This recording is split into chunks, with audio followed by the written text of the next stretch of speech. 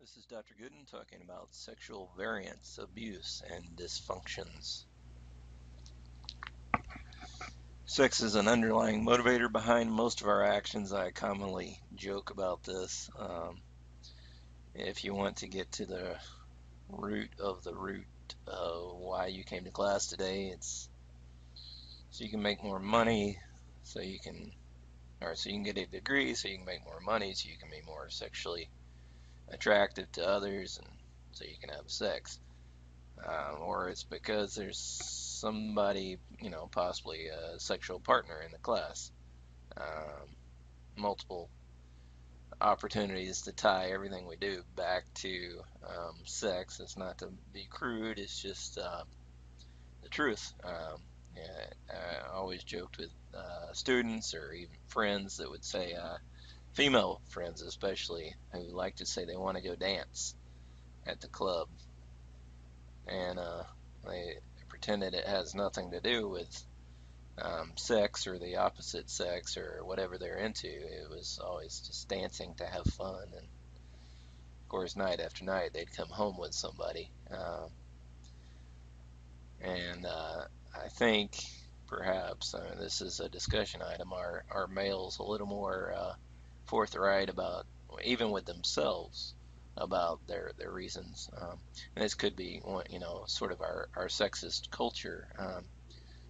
Not that all our culture is sexist against females, but some things still are, that women have to say, "I'm going out to dance to have fun," when that may be a remnant of sort of the negative feelings against females being sexual or promiscuous, and not judging that the same as historically we have for males, saying that's, guys can say, well, I'm hoping to go get laid tonight, or whatever they say.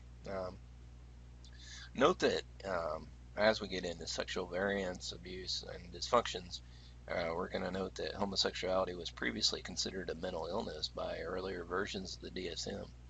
Um, this class, keep in mind, this class does not promote a homosexual agenda, um, but does show respect for all life choices as long as you don't hurt other people.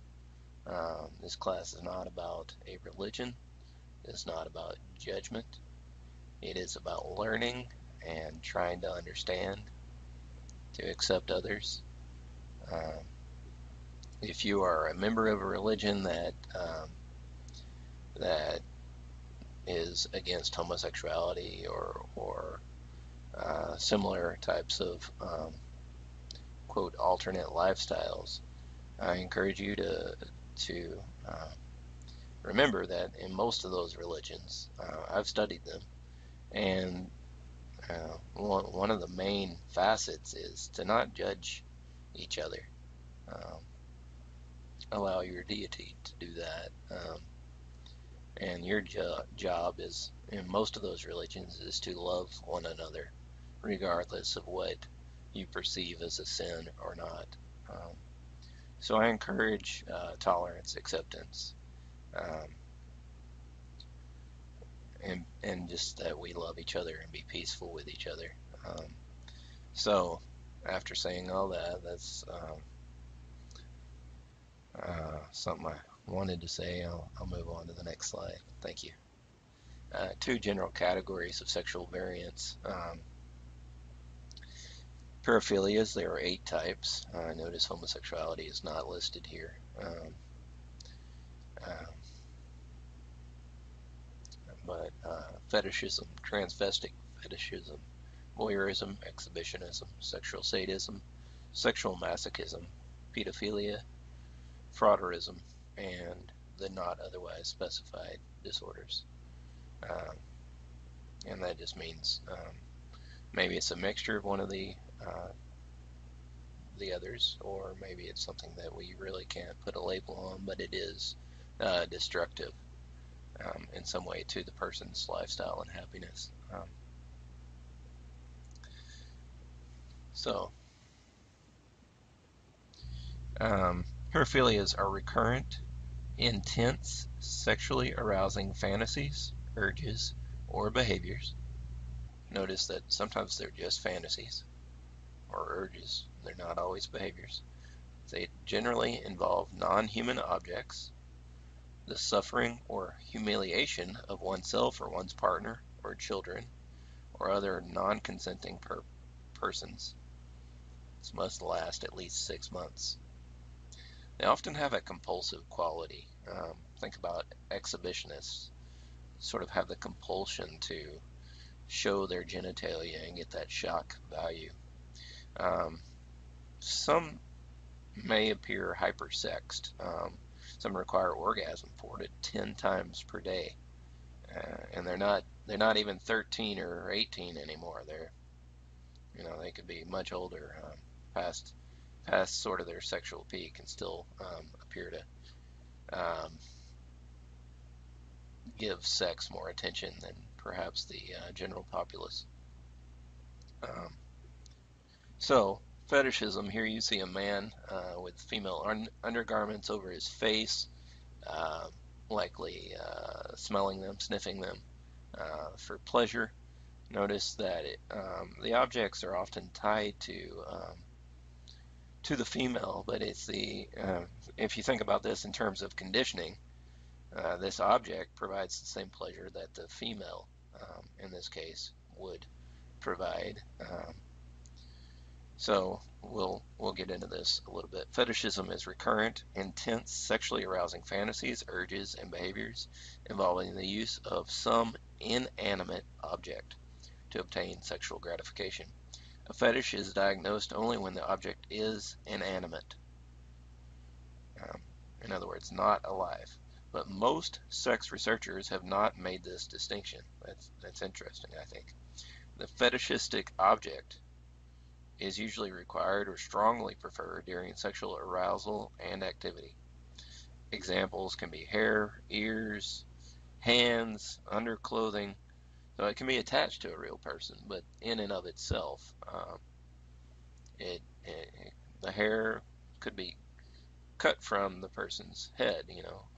Get a haircut and get a piece of that person's hair, but the ears, obviously, hopefully, still attached. Hands, underclothing, shoes, perfume, similar objects associated with the opposite sex. And you'll notice that some of these aren't as obvious fetishistic objects as our panties or underwear or bras, any of that. They're sort of different. Something that I think, for instance, there are a lot of people that would find the undergarments of their preferred sex, in other words, who they're into, males or females. They'd find the undergarments attractive and arousing. But I think some of these examples of fetishistic objects, hands, shoes, some of these, at least for me, are more difficult to imagine how that would be arousing. They usually masturbate while kissing, fondling, tasting, or smelling the objects. It's common for men to have a paraphernalia. Notice that word, paraphernalia. To have paraphernalia. And this is like bras, garter belts, hose, high heels. These are objects that are tied to their paraphilia, but they keep them around. Bras, garter belts, hose, high heels. They may even steal or assault to get the fetish object, and most often panties. Sometimes the act of stealing is the true fetish, and the object is meaningless.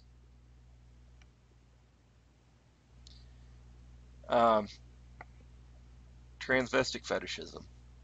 A heterosexual male, Notice that distinction. Must be a straight male who experiences recurrent, intense, sexually arousing fantasies, urges, or behaviors that involve cross-dressing as a female. Usually involves masturbation while wearing female clothing or undergarments. So really what we're dealing with here is the fetishistic object is being worn. Sexually aroused by the image of themselves as a woman. And you might say by the woman inside of them. It does not apply to gay men who dress in drag. Most gay men who dress in drag don't do so for sexual pleasure. Childhood sexual abuse may be one cause of this type of behavior. They are more easily sexually aroused. There's a higher frequency of masturbation, greater use of pornography, and often comorbid with other paraphilias. Voyeurism. I have a friend who has some issues with voyeurism. And of course, when you're dealing with stuff like this, you know, especially if it's problematic, it could lead to prison or at least jail time. You may want to get involved in some sort of, you know, like they have Alcoholics Anonymous. Well, they have Sex Addicts Anonymous, SA. May want to get involved in something like that, or well, there's plenty of options, but there are plenty. Celebrate Recovery is another one that comes to mind. Voyeurism is recurrent, intense, sexually arousing fantasies, urges, or behaviors involving the observation, keyword observation, of unsuspecting females who are undressing, or of couples engaging in sexual activity. Of course, I'm going to put my own 2 cents in. Some natural curiosity and wishes to see things. It's going to be normal. I've never been a woman, so I won't say if it's normal for females as much. But among men, seeing something, anything that is arousing, whether given permission or not, is arousing. Whether it be the J.C. Penney catalog with the, you know, women in their granny panties, or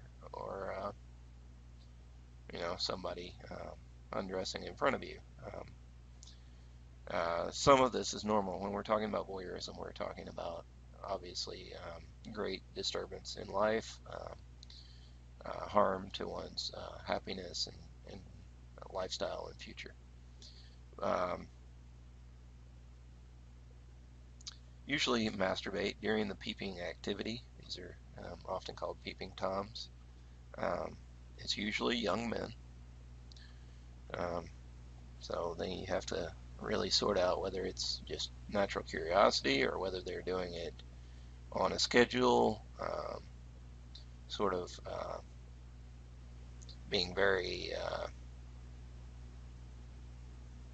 planful about how they do this, and whether it's dangerous, whether they're sitting in cars all night, you know, with binoculars staring at a window.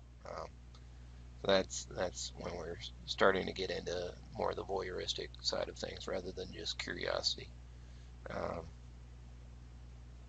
I think there are a lot of males and females who, if they saw a naked body in a window, they'd probably continue to look for at least a few seconds, if not as long as it lasted.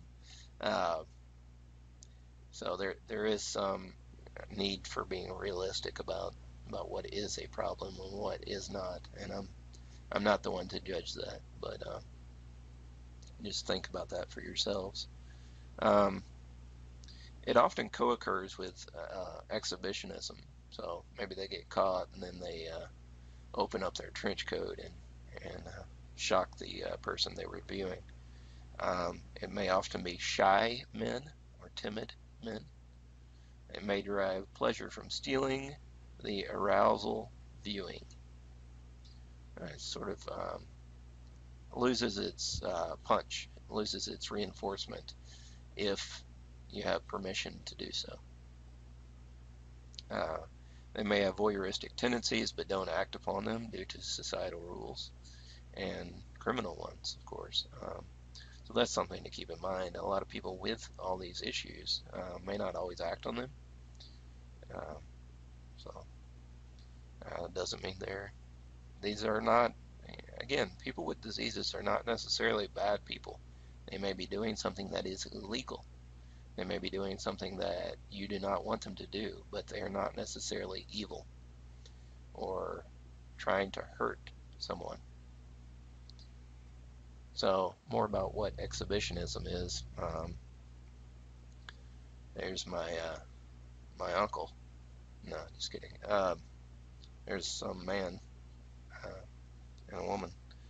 Uh, Exhibitionism, in short, is indecent exposure, recurrent, intense urges, fantasies, or behaviors that involve exposing genitals to others, usually strangers, in inappropriate circumstances and without their consent. The element of shock is highly arousing. They often use secluded locations or near schools or bus stops, often while in a car so they can get away, often the same location and time of day. It is the most common sexual offense. It's often accompanied by suggestive gestures, masturbatory gestures, and it does have criminal punishments surrounding it.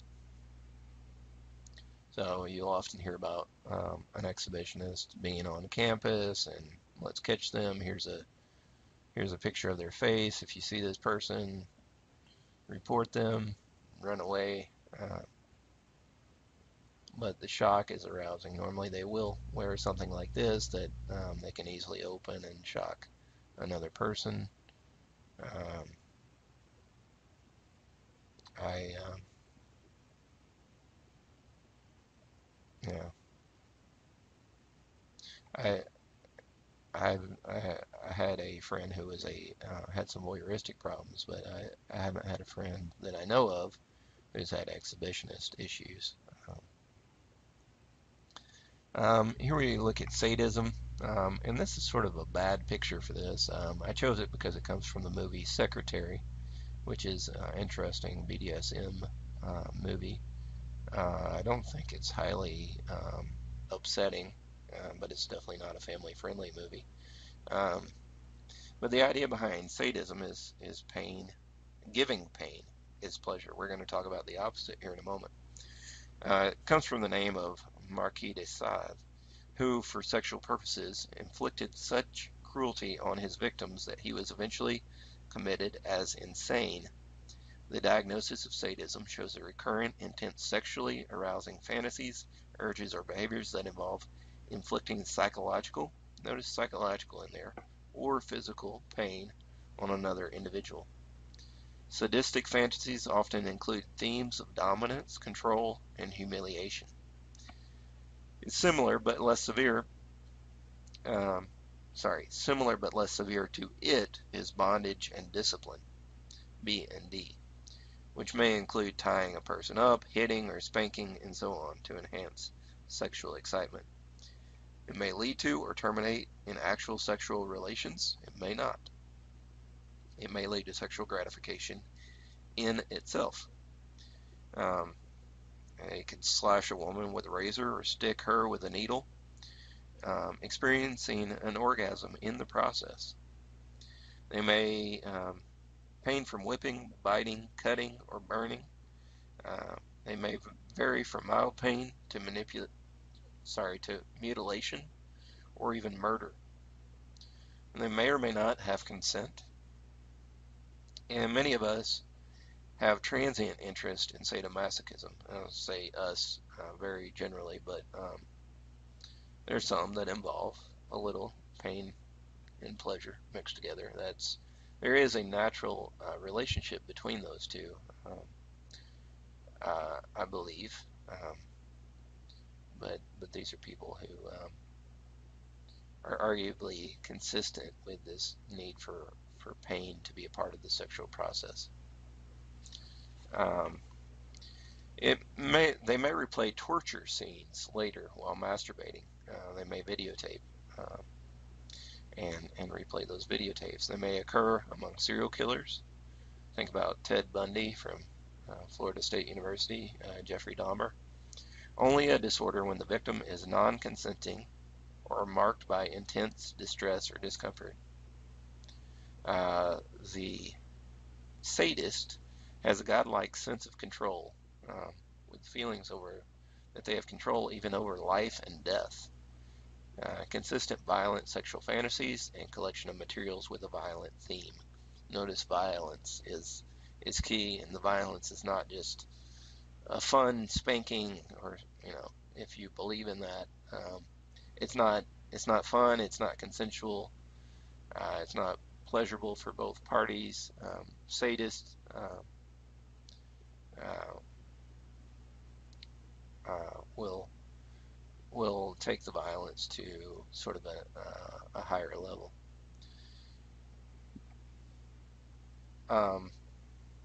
Masochism. Here we see a woman who is a willing participant, do everything her master says. And often they use terminology of master and slave, dominant and submissive, words like that. She's going to do it with total conviction and trust, and that conviction and trust of the submissive allowing the dominant to be in total control over the submissive is very pleasurable to the dominant. This is really the opposite of sadism. Masochism is derived from the name of the Austrian novelist Leopold V. Sacher-Masoch, whose fictional characters dwelt lovingly on the sexual pleasure of pain. A person experiences sexual stimulation and gratification from the experience of pain and degradation in relating to a lover. So it's the submissive in this case that is receiving pleasure. Now, sadism and masochism can obviously go together. The person must have experienced recurrent, intense, sexually arousing fantasies, urges, or behaviors involving the act of being humiliated, beaten, or bound, often in a ritualistic pattern of behavior. Interpersonal masochistic activities require a superior disciplinarian and one obedient slave. The pain is within agreed upon limits. It's often performed communally within dungeons popular in major cities. It may involve men being bound and whipped by women, called dominatrices, who wear often tight leather or rubber outfits and are paid to inflict pain and humiliation in a sexually charged sense. Here we have,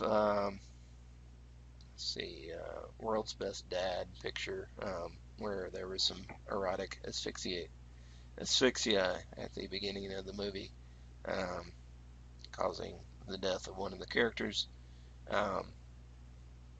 Obviously, Robin Williams in this movie. Autoerotic asphyxia is particularly dangerous, involves self-strangulation to the point of oxygen deprivation, which appears in these individuals to increase the intensity of orgasm by constriction of blood flow to the brain during masturbation. It may result in accidental hanging.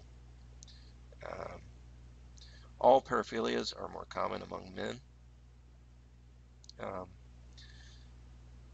They often have multiple paraphilias. Many who die accidentally from autoerotic asphyxia are cross-dressed when found. It may be linked to greater dependence on visual sexual imagery, I should say, among males. Women are more emotionally driven with regard to sex.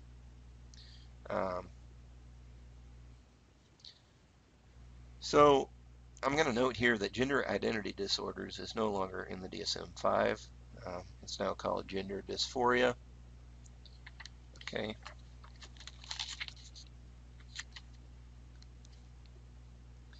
And when we talk about gender dysphoria, it is these things. These are the main things that are listed here: strong and persistent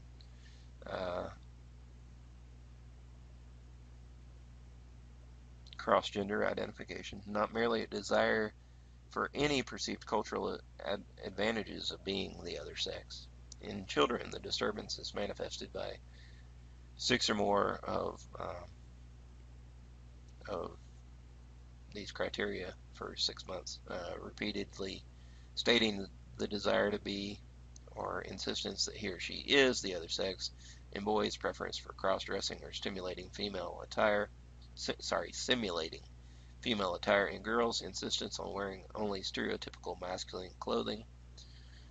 Strong and persistent preferences for cross-sex roles in make-believe play or persistent fantasies of being the other sex. A strong rejection of typical toys and games typically played by one sex. So a lot of this, notice it's societally oriented, culturally oriented. Intense desire to participate in the stereotypical games and pastimes of the other sex. Strong preference for playmates of the other sex. Who doesn't enjoy that? But at this age, it would be unlikely. A strong dislike of one's sexual anatomy. Notice that they're going to dislike their own anatomy. A strong desire for the primary, which is penis and vagina, or secondary, like menstruation, sex characteristics of the other gender.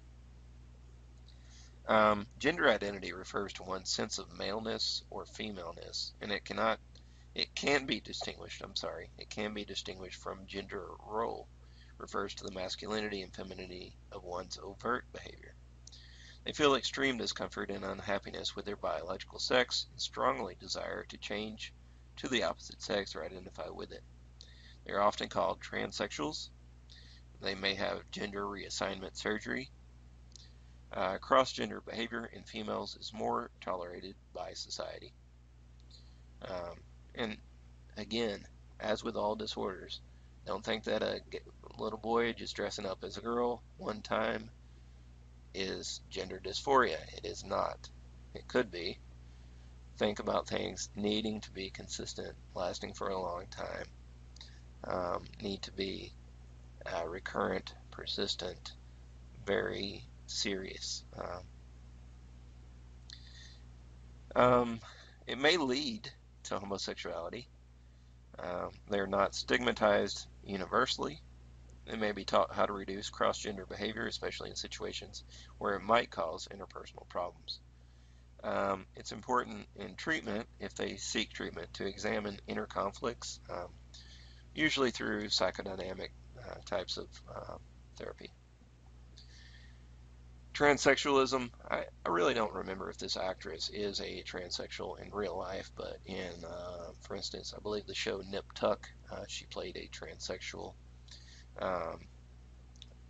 Transsexualism occurs in adults with gender identity disorder who desire to change their sex, and surgical advances have made this goal feasible, although expensive. If they don't have a desire to change their sex, they're called transgendered. But if they have the desire, they're called transsexual. 2 types of male to female transsexuals, which differ in their causes and developmental courses. The homosexual transsexual men are generally very feminine. They have the same sexual orientation as gay men. They resent being labeled as gay since they identify as female, as a woman trapped in a man's body. The autogynephilic transsexual is the 2nd type, appear to have autogynephilia, a paraphilia in which their attraction is to thoughts, images, or fantasies of themselves as a woman. This could have something to do with the prenatal hormone influences. If you haven't taken a break yet, please do so. We're going to get into sexual abuse and childhood sexual abuse. Sexual abuse is sexual contact that involves physical or psychological coercion, or at least one individual who cannot reasonably consent to the contact, such as a child. This may include pedophilia, incest, and rape.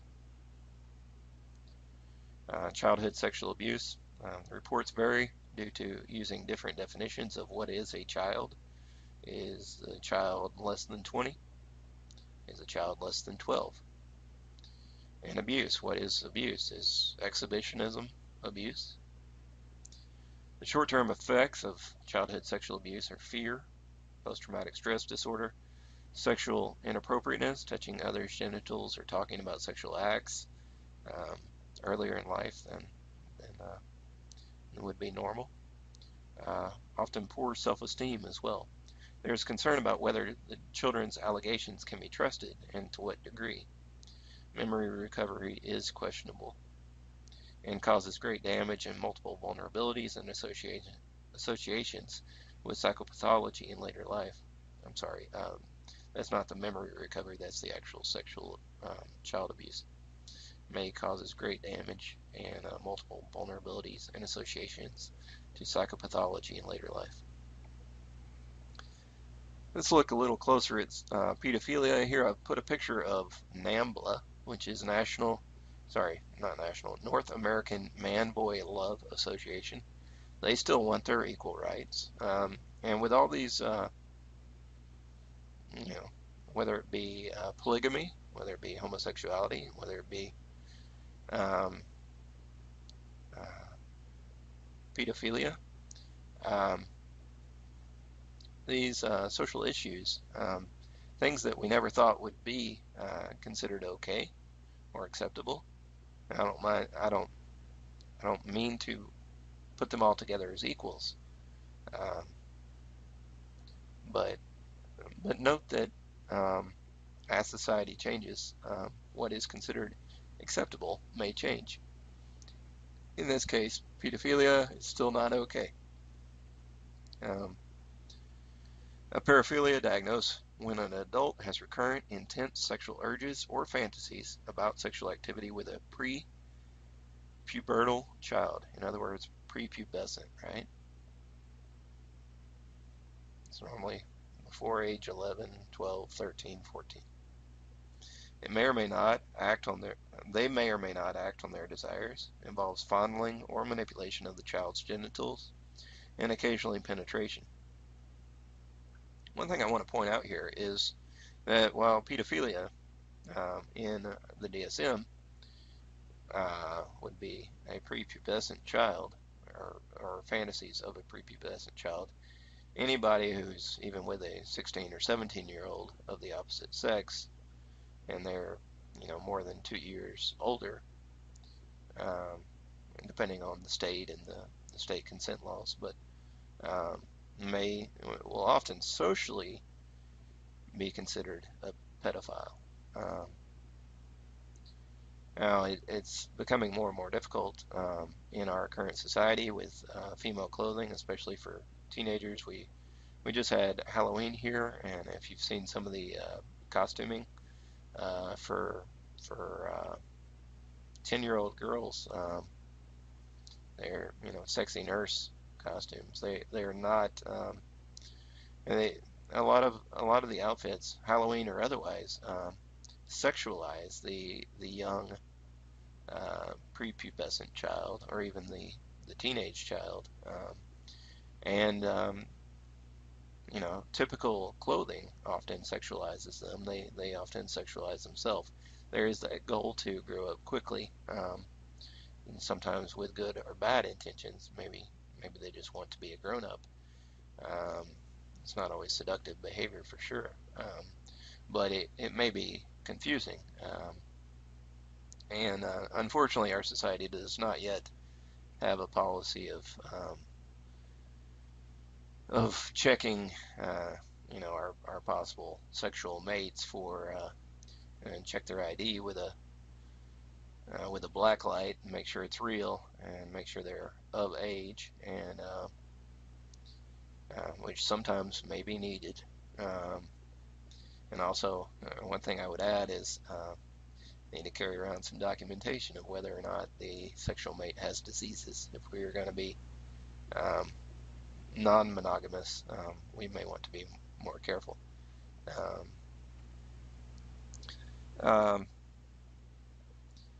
Physical injuries often occur to the child from penetration, but they are not the goal. They are a byproduct. Pedophilia is defined by the body maturity rather than the age of the preferred partner.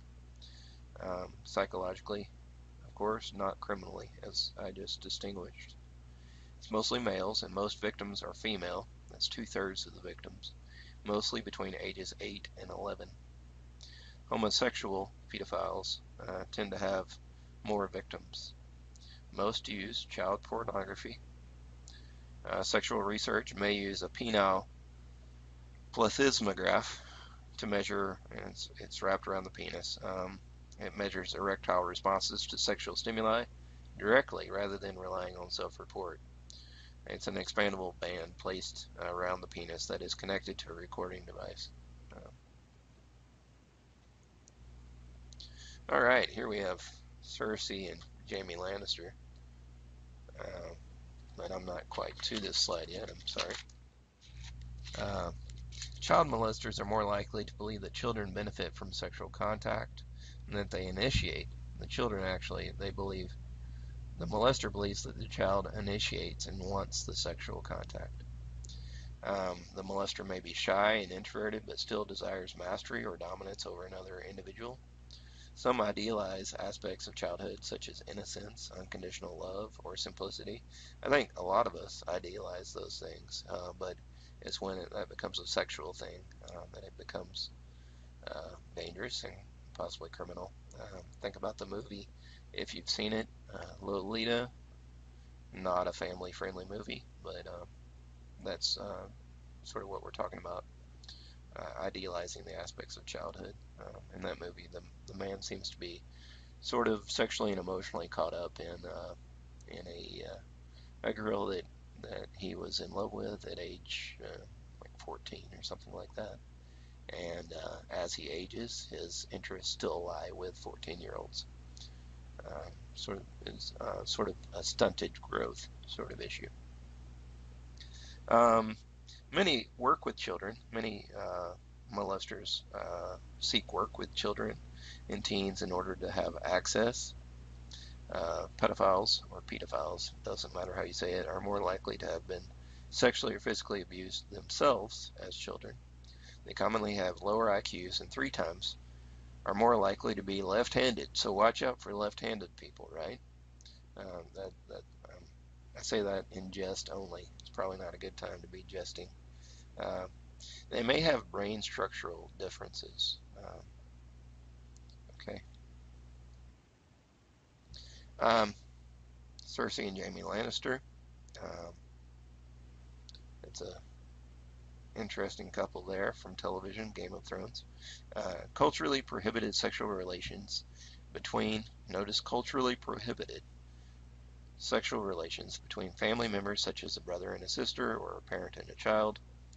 A few societies have sanctioned incest. Not current, but past day Egypt, for example, used incest to make sure the royal bloodline was not contaminated. Incest taboo is universal. It often produces children with mental and physical problems because close genetic relatives are much more likely than non-relatives to share the same recessive genes, which often have negative biological effects, and hence produce children with 2 sets of recessive genes. Evolutionary reasons to spread the the seeds elsewhere. Men especially have the urge to, quote, conquer new territory, so that keeps us away from incest to some degree. Brother-sister incest is the most common type, whereas father-daughter is the second most common, especially when it is a stepfather. Now you have to wonder there, is that still incest? Incest-partaking parents differ from pedophiles in their patterns, almost always girls, and more likely to have only one victim. Rape, notice how I've shown 2 pictures here of very, very random people, just pictures I found of people. So, if you don't know who these people are, that's fine. Rape describes sexual activity that occurs under actual or threatened forcible coercion of one person by another. Legal definitions usually say that forcible rape involves penetration. Statutory rape is sexual activity with a person It is legally defined to be under the age of consent. This varies by state, usually 18. Uh, Even if the underage person consents or even asks for it, usually men rape women. That is more common, unless it's imprisoned men against men or even women against women. Marital rape is illegal now. It has not been always illegal. It's rarely a case of lust, but rather a crime of dominance, power, and control. Humiliate a victim rather than by sexual desire for her or him.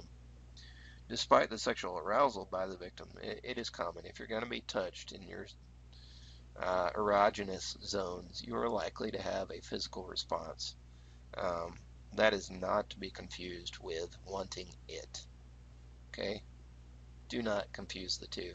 If you are the victim, or if you're the victim's friend, if you are the rapist, arousal does not mean wanting it. The victim does not enjoy the act emotionally. It leads to feelings of guilt and shame, usually women in their teens and 20s, which implies some sexual motivation. These women are generally considered more sexually attractive. Rape is often repeated, often in neighborhoods where the perpetrator resides, usually urban settings at night. I encourage all of you to be very careful. I've been looking into making sure that our response to victim complaint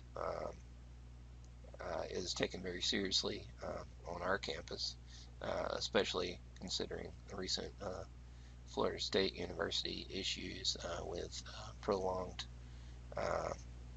and inappropriate investigation methods that were delayed. 33% or more involve more than one offender. So rape is sometimes done by more than one person. About 67% involve only one offender. That's the math there. May cause physical trauma and PTSD. Many blame the victim for having revealing clothes, for past sexual behavior, for presence in a risky location. Rape shield laws protect rape victims by preventing the prosecutor from using evidence of a victim's prior sex history. Rape is usually committed by a young man under the age of 25, like this young man. Yeah. Low socioeconomic status is common, likely to have experienced sexual abuse, a violent home environment, and inconsistent caregiving in childhood. So let's talk about date rape for a second. This is a more difficult thing to pin down, and this would be more of a date rape situation here, where the woman seems to be enjoying herself, and it's when an acquaintance rapes a woman, I would say, or a man, in the context of a date or other social interaction. Why is it more males? This could be due to strength, um, among other reasons. So an acquaintance who rapes a male or female in the context of a date or other social interaction, usually a different demographic, middle to upper class young men without criminal records, still characterized by promiscuity, hostile masculinity, and an emotionally detached or predatory personality. They usually have intoxicated victims. And this young female certainly looks a bit intoxicated. This young man may have been intoxicated as well. Who knows?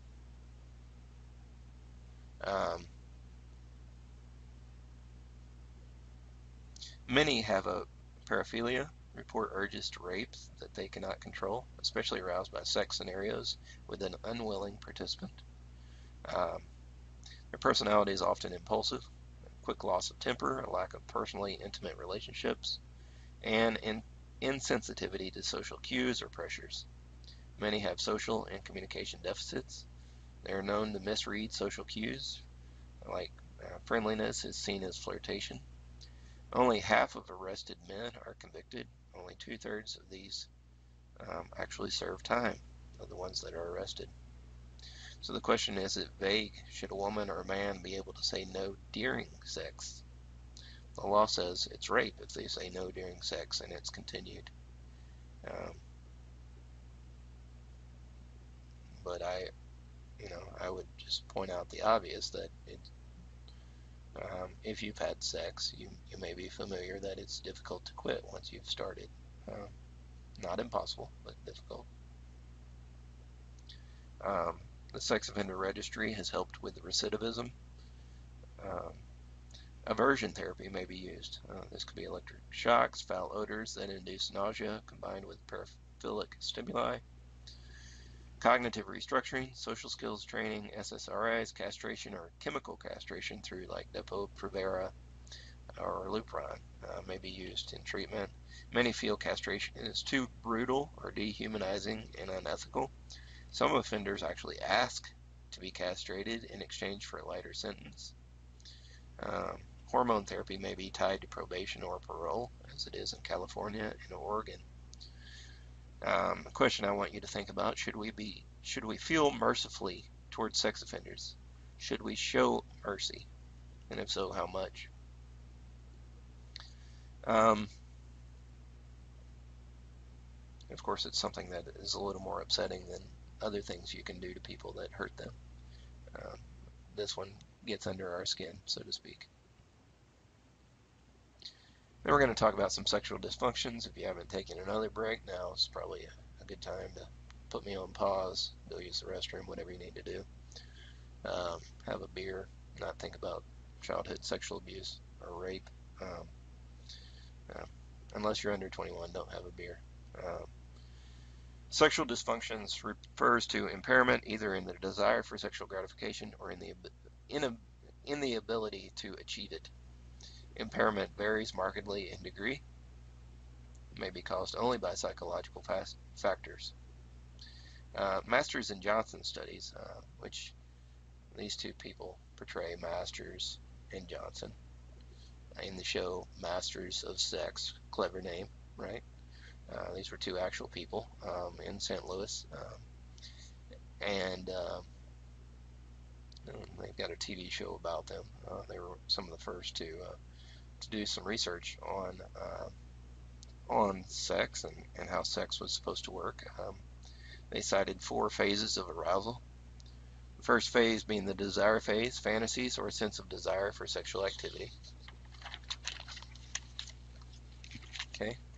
The second phase being the excitement phase or arousal phase, characterized both by a subjective sense of sexual pleasure and by physiological changes that accompany this subjective pleasure, including penile erection in the male, and vaginal lubrication and clitoral enlargement in the female.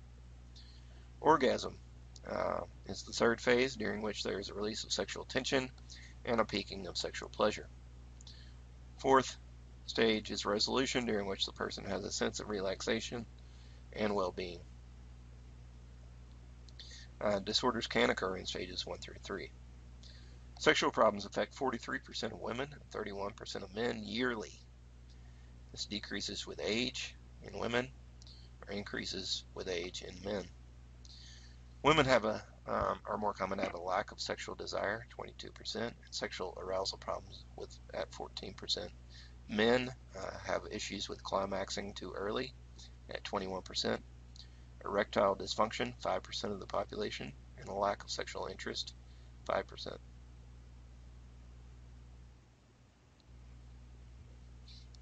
Hypoactive sexual desire disorder means little or no sexual drive or interest, very low libido.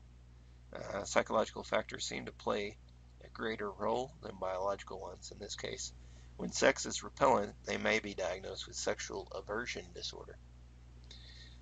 Hypoactive sexual desire disorder is comorbid with depression and anxiety in the history of those.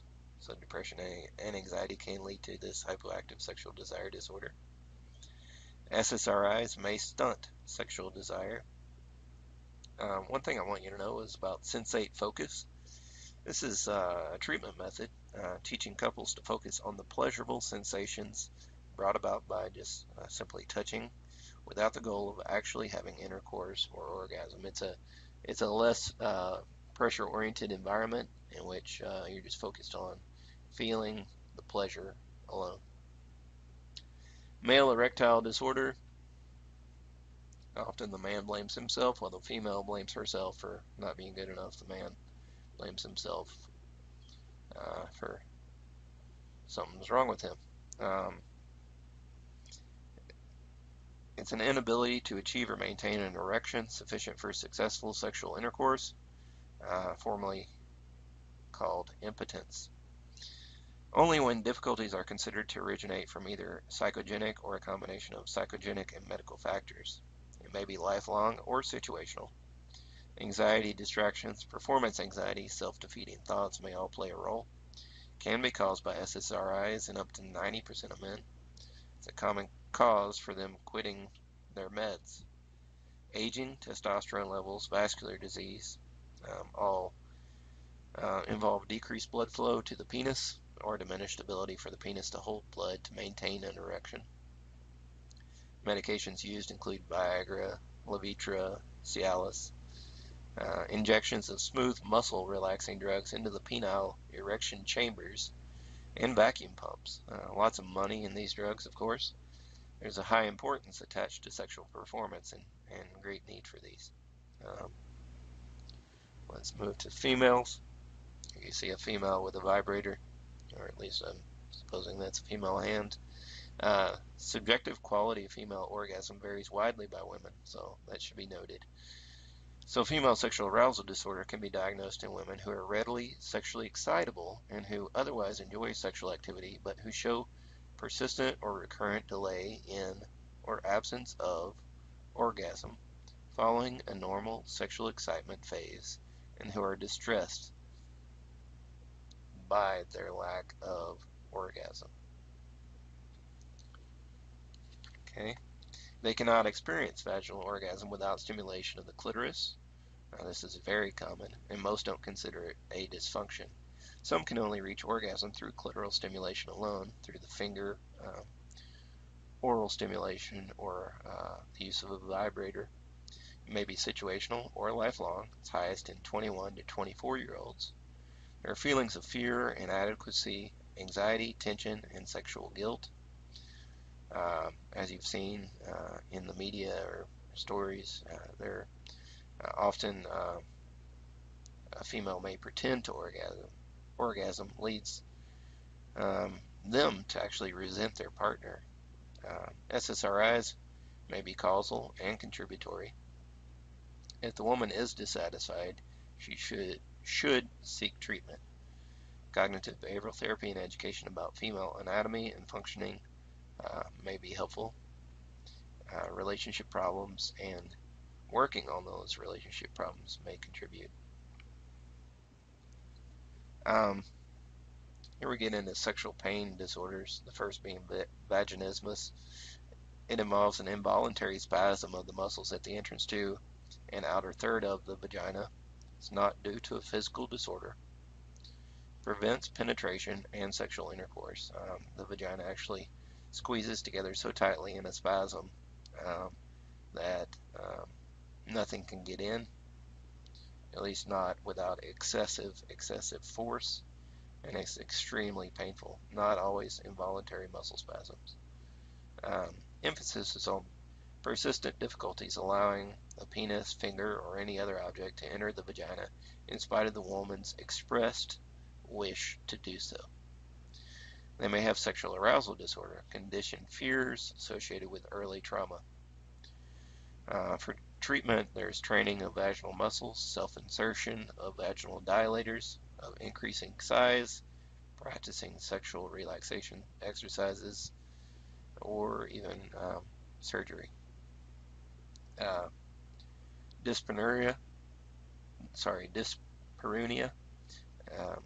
is painful sex, or coitus as it's called. Coitus means sex. It involves persistent or recurrent genital pain associated with sexual intercourse that causes distress or interpersonal difficulty. It's more common in women, especially young women. It may be due to physical causes, infections, inflammations, vaginal atrophy, tearing.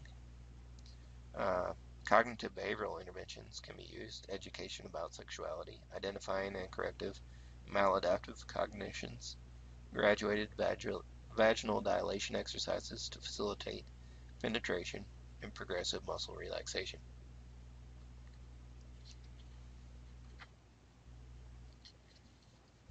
Thank you, and I will see you next time.